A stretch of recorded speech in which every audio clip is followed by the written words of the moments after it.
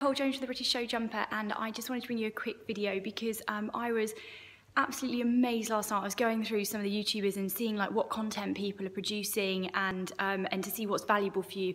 My kind of areas, I do sort of health and fitness, I do mindset coaching, and I really want to promote a really positive sort of environment that equestrian people can come into the community, know that they can help to develop and get better at being a rider.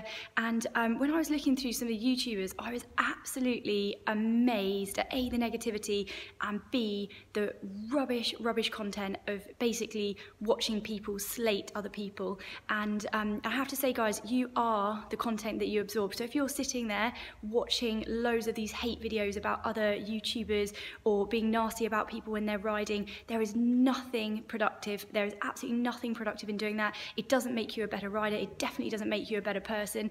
And listening to someone sit there and just swear at you, like, what is that achieving? You're wasting your time. And I'm going to be direct with you because you're absolutely wasting your time. So I'm gonna call Rayleigh or RayleighLink out. I don't even know what her name is, but come on, guys, we need to be creating better content than this and not just swearing and being mean about people. So you are the content that you're absorbing, guys, and I'm sure I'm going to get backlash from this, but I don't care, because actually, you know, we should expect better. We should be aspiring to be more than being nasty to people.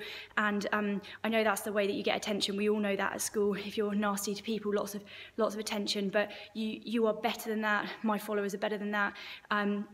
And I hope that this message gets out there and it's not acceptable. So there shouldn't be bullying at the yard, and these examples of people bullying people online is awful. So yeah, have a great day, guys, but I wanted to get that out there, and that's the only negative review that you'll see through me. But I want to call these people out because it's not acceptable.